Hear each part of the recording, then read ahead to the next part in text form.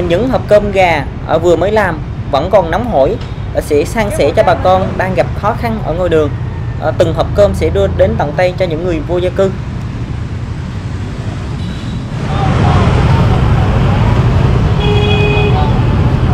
Chồng hai con ở đâu đây?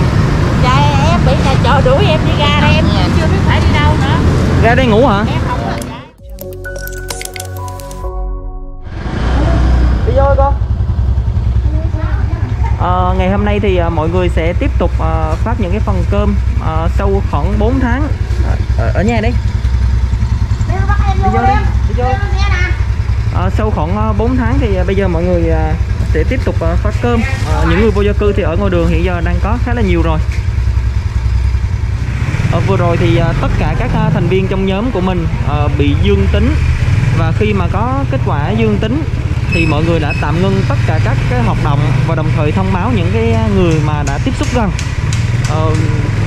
Còn khoảng 10 người tiếp xúc gần của mình cũng tự cách ly. Và vừa rồi thì xác nhận, phường có xác nhận rằng là tất cả đều âm tính rồi, có thể ra ngoài cộng đồng được. Và hôm nay buổi sáng thì mọi người sẽ tiếp tục phát cơm cho người vô gia cư. Còn buổi chiều thì phát quà cho bà con ở những cái xóm trọ, những cái xóm cách ly. Và hôm nay thì khởi động lại nấu với số lượng cơm khoảng 150 thôi. Nếu mà thấy mà bà con ở ngoài đường còn nhiều thì sẽ tăng cường hơn. Mọi người có thể thấy rằng trục đường này là những cái con đường mà khi mà Sài Gòn thực hiện những cái lệnh giãn cách thì nhóm của Phong thường xuyên di chuyển trên đường này để phát quà cho bà con. Ở đó thì có rất là nhiều người vô gia cư. Hôm nay thì mấy anh chị em sẽ bỏ một chút công sức ra nấu một chút cơm để cho những cái người dân mà đang di chuyển ngoài đường. Phong sẽ không có phân biệt rằng là người giàu hoặc người nghèo. Hễ ai cần thì Phong sẽ cho mỗi người một hộp cơm. Và vừa rồi thì một chú đạp xe đạp đang đi kiếm đồ ăn. Và vừa rồi một chú bảo vệ, còn đây là một cái anh đang ngồi ở đầu hẻm, chắc có lẽ cũng đang đợi cái gì đó. Bây giờ thì mọi người sẽ di chuyển về cái hướng khu vực chợ lớn nha, nơi có rất nhiều người vô gia cư. Trong những cái ngày đi phát quà thì Phong chứng kiến được rất là nhiều người mà ngủ ở ngoài đường, và rất là nhiều người ngồi chờ những cái đoàn xe đi ngang qua, để hy vọng rằng ai đó cho mình một cái miếng cơm, ai đó cho mình một cái miếng bánh để cầm cự qua ngày. Kéo khẩu trang lên chú.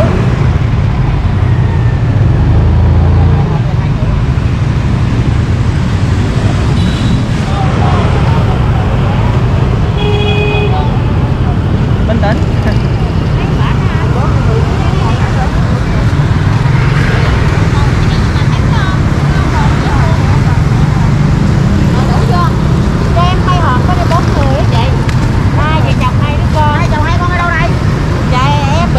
đuổi em đi ra đây, em chưa biết phải đi đâu nữa. Ra đây ngủ hả? Em không là dạ, em đi về nhà. Thì em làm ở đâu? Lúc em làm gì? Em đi làm hồ. Làm hồ? Dạ. Sao ngủ ở công trình á? Có nghĩa là lúc trước làm hồ rồi con bị dịch ra không có cho làm nữa. Sau đó về trọ mình ở. Rồi sau đó bây giờ nhà trọ không có tiền đóng nhà trọ ngủ hoài rồi. Rồi biểu có tiền đóng thì được ở. Có nghĩa là em đóng tiền nhà em vẫn ở bình thường. Nhưng mà không chị chăng dạ. Không? Em mới vô dung tưởng. Em được nhận tháng nhiêu? Em muốn có bỏ 1 triệu tư ở ngõ Tư Bà Hôm. Ở Tư Bà Hôm? Dạ, dạ. Ở Tư Bà Hôm đó chị. Ngay chỗ trạm xá Tân Thảo A. Đây buôn cái gì dẫn theo nó luôn hả? Dạ, giờ kiểu như ta đã bóp cái lồng lại rồi mình phải đi ra ngoài đường rồi nha. Rồi tắm cửa rồi vô cái đét tự động đó chị. Rồi nhà để ăn uống rồi sao? Đây cơm được tiền cho. Ngồi đây xin cơm ăn vậy đó hả? Thì tối ngủ một đời vậy đó hả? Dạ. Ví dụ có tiền thì bỏ chút không cho ở rồi. Để tụi con ra đây thành lễ nay đi ra đi bụi vậy đó. Nhà trọ nó không cho vô. Kiểu như là phải đóng tiền đó chị. Nè có 2 đứa nhỏ nè. Dạ, đóng tiền đó chị. Để cái gì đây quần áo đâu đồ đạc không thấy gì hả? Gửi bên đây nè, ngay chỗ tắm á, cho cho mình gửi. Đi hỏi mấy ông này biết. Dạ. Đêm nào tụi con ở đây nhắn đêm. Đêm nào tụi con ở đây. Rồi tối mưa quá con chạy bên đây, chạy bên đây vậy đó. Rồi con ăn giấy con chạy bên đây sao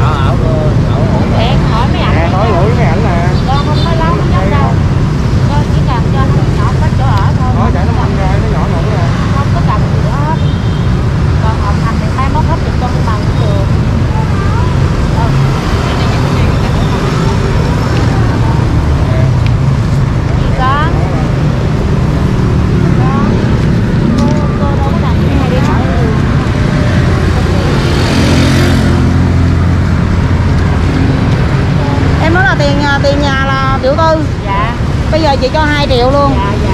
Em nói là đúng nha, thì thật nha. Chứ là chị tụi chị đi lang thang ở ngoài đường này rất là nhiều nha. Thì thông qua cái clip này thì nếu mà tình thương mấy thương á, ông bà cô chú ủng hộ thì em tiếp thì nó động viên thì chị gặp nữa. Còn nếu mà đi lừa không đi lừa hỏi trả tiền, con chưa có lấy tiền ai một đồng nào hết. Con chưa lấy tiền ai ở đường nào hết á. Vậy là chị mấy hai đứa nhỏ này mới mua. Thì trong mùa dịch này nữa nó ở ngoài đường nó tội quá. Thì thôi chị giúp cho em một tháng tiền nhà, chạy qua mấy trăm ngàn nó mua đồ cho cháu ăn. Con cảm ơn cô nha. Đó là cảm ơn con. Con giúp đỡ.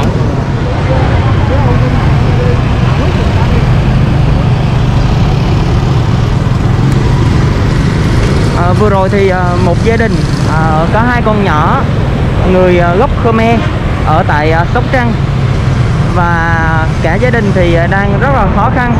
Sau 4 tháng thất nghiệp không đủ tiền đóng nhà trọ ở Sài Gòn thì bắt đầu ra ngoài đường ngủ. 2 ngày qua thì cả gia đình đã ngủ ở ngoài đường rồi. Đứa bé gái khi nãy thấy tụi mình thì bật khóc vì không chịu nổi được cái cảnh mà ở ngoài đường.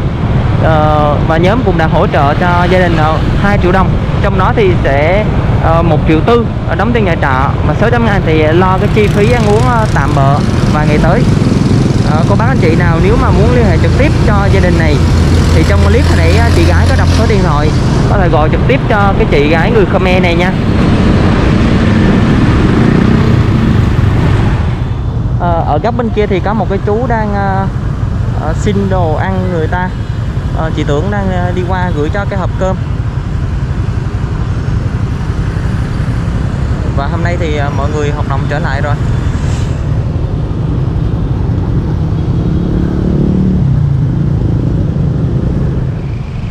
Đây là trục đường quen thuộc mà nhóm hay phát quà.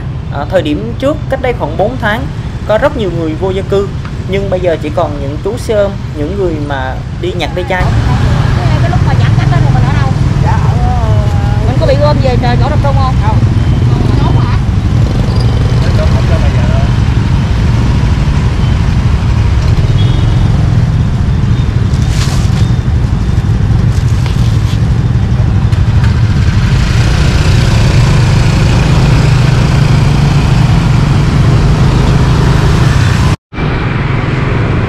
Sáng nay thì món cơm đó là cơm gà kho xả ớt, và mọi người chuẩn bị từ lúc đêm hôm trước. Trước khi kho gà thì đã chặt gà sẵn rồi buổi tối đó và tẩm ướp gia vị. Sau khi gia vị thấm thì sáng sớm dậy kho từ lúc 3 giờ sáng. Mỗi người sẽ được một bịch canh, một phần gà và một hộp cơm. Tụi mình trước mắt là ngày đầu cho nên là không biết cái số lượng bao nhiêu. Chị nấu 150 phần để chia cho người vô gia cư thôi. Nếu như mà thấy còn thiếu thì trong những ngày tới sẽ tăng cường cái số lượng hơn so với hiện tại.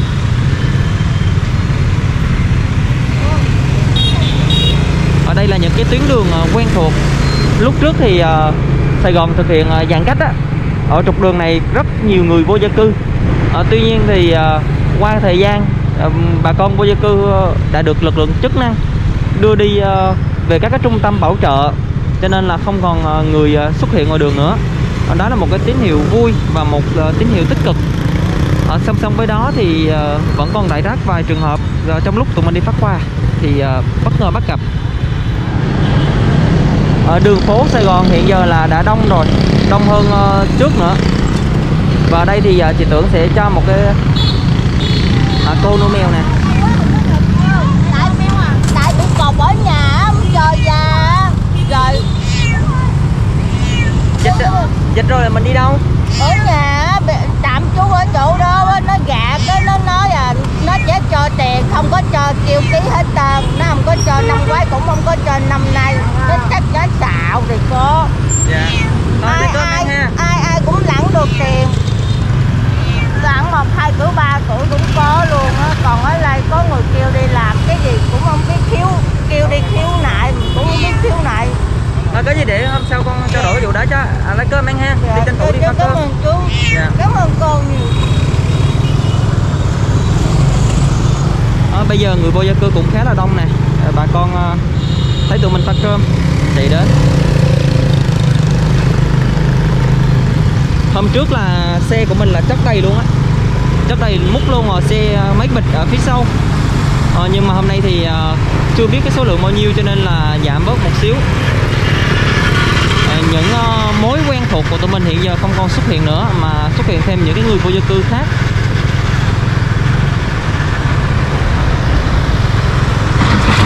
Bây giờ thì sẽ tới đường Châu Văn Liêm. Lúc trước thì đường Châu Văn Liêm khá là nhiều người vô gia cư.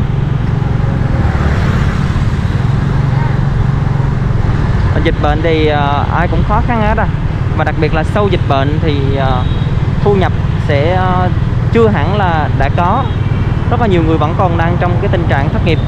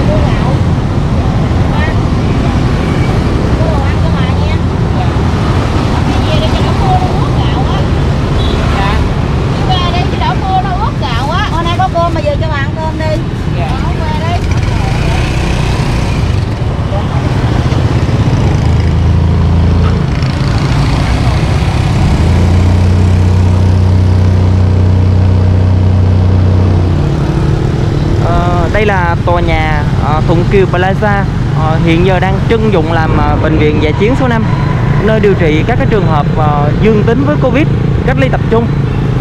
Và ở đây thì được chăm lo y tế, chăm lo cơm nước mỗi ngày với những cái người bị nhiễm bệnh. Vừa rồi thì mình bị nhiễm nhưng mà mình đủ điều kiện cách ly tại nhà, cho nên là không đưa về các cái trung tâm cách ly tập trung. Đường phố Sài Gòn thì bây giờ mọi người thấy rồi, cực kỳ đông. Còn đây là vòng xoay Cây Gõ, nơi có rất là nhiều người qua lại hàng ngày. Trong những ngày Sài Gòn giãn cách triệt để thì nhóm của Phong trung bình 2 ngày là đi ngang qua khu vực này để chở những cái túi hàng đến cho bà con ngay tại quận 6, quận Bình Tân, quận 11 và quận Tân Phú. Có lẽ là đây là cái trục đường quen thuộc. Và bây giờ thì xe của chị Tưởng vẫn còn 2 bọc cơm, trên xe của Phong thì vẫn còn 2 bọc nữa. Và đang cố gắng đi tìm những người vô gia cư hoặc là những người đang khó khăn ở ngoài đường để gửi cho bà con một ít quà. Và đây một hộp cơm cho một cô lớn tuổi. Và bây giờ thì sẽ di chuyển phía tới một xíu nữa nha. Ở trước kia thì có rất là nhiều người. Đây một anh nữa. Ở phía xa xa kia là mọi người đang đứng chờ kìa. Chị Duyên đang ra ám hiệu đề nghị bà con giữ yên tại chỗ. Nhóm sẽ di chuyển xe đến để tránh tình trạng là chạy hoảng loạn. Và đang đưa cơm cho bà con. Xin thông tin lại là tụi mình sẽ không phân biệt là người nào giàu hoặc người nghèo, hoặc là người nào xin 1 hộp hay 2 hộp, miễn sao bà con xin là tụi mình sẽ gửi. Và đây từng cô chú sẽ được cơm, thậm chí là có chú xin được 3 hộp tụi mình vẫn cho nha. Xe xa kia là còn rất là nhiều người đang đứng chờ kìa, bên kia đường nữa cực kỳ nhiều luôn. Bà con lấy cơm là ăn liền nè. Nhìn hình ảnh này cảm giác thấy vui lây thêm. Ở bên kia đường bà con đang di chuyển qua, cẩn thận cẩn thận.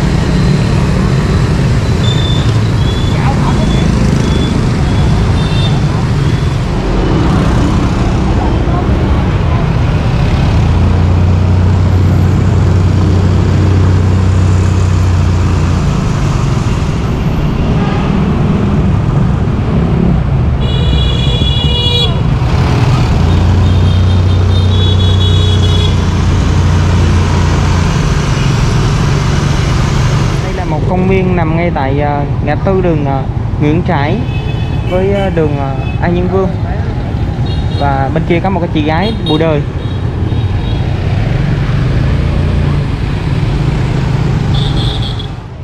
Nãy giờ thì nhóm của Phong có đi phát quà bà con ngay tại khu vực đường Hải Thượng Lãng Ông và đường Châu Văn Liêm, nơi có rất là nhiều người nhận cơm, mà những người vô gia cư thời gian qua có chia sẻ rằng tìm những cái góc khuất ở các cái hẻm để ngủ tạm.